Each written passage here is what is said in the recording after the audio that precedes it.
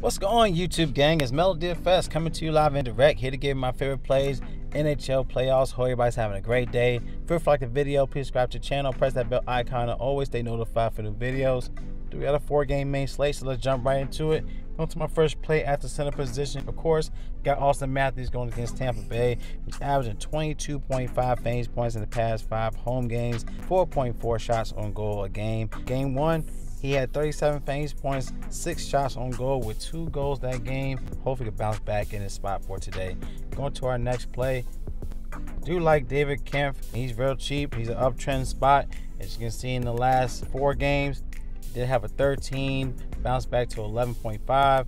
And in this matchup, I definitely think he'll be in a good spot once again to get a goal, which he had a goal in the game 1 and also in game 3. So the Tampa's allowing average 59.4 fantasy points to the position, 31.1 to the third line. Like David Kemp for today for value. He's only 2,500 on DraftKings, 32 on FanDuel. Going to our next play, going to our wing position. Van de Kane, 6,700 on DraftKings, 69 on FanDuel against LA. He's back on the second line. He did have 48 fantasy points in game 3, in which he was on the second line. He had 3 goals that game. LA is allowing an average 67.3 fantasy points to the position, 46.9 fantasy points to the second line. Hopefully he can bounce back, give you good upside in this play for today. Another play to look at will be Mitchell Marner. Pair him up with Matthews. In game 4 was his worst performance so far into the series. He's averaging 26 fantasy points in the first 3 games into the series. Tampa allowed average 76 fantasy points to the position, 53.9 to the first line.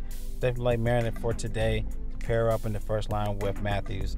Let's go to our next play, going to our defense position. Play for value, Jonas Brodin, 36 on DraftKings, 41 on FanDuel, 14-17 in game 2 and game 3, as they allow average 59 fantasy points to the position, 21.3 to the first line. Definitely think it's great value for today for Jonas Brodin. You also go up to Evan Bouchard for today. He's in a good spot. He's averaging 13.7 in the past 3 games on the first line in the series, in which LA allows average 55.9 fantasy points to the position, 21.4 to the first line. Also is due after the last game in game 4. Should bounce back as he has 17 and 15 in game 2 and game 3. Like Evan in this play for today. Let's go to our last play, going to our goalies. Pay up to Mike Smith, real consistent in the last 3 games in this series. He had 22, 33, 31 in the last 3 games, averaging 38 shots attempted, 36 saves, with 2 goals allowed in the past 5 starts, averaging 24.2 fantasy points last 5 home games. Like Mike Smith in this play. Another play you can also consider, Jack Campbell going against Tampa. He's at 8,000, so again for cheaper. And he has done well in the first game and also in game 3. He's back at home, averaging 19.9 fantasy points in the past 5 home games. Be an uptrend play. He's more likely going to be low owned.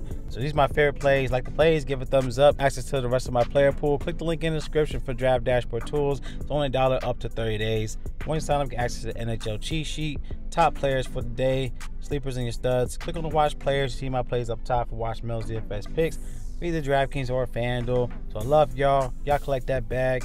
It's Melo DFS, and y'all stay blessed. And I'll see y'all in the next video.